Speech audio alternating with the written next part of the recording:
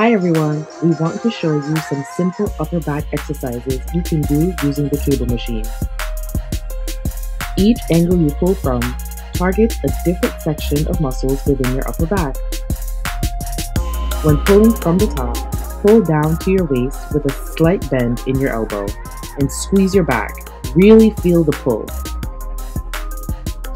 From this angle, form is key. Feet should be shoulder width apart. Roll your shoulders back so that you're targeting just your back and not your arms.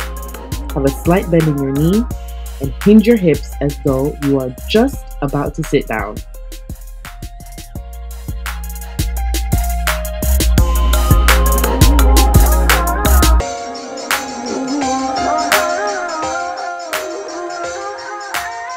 Turning your hand over just targets a different upper back muscle.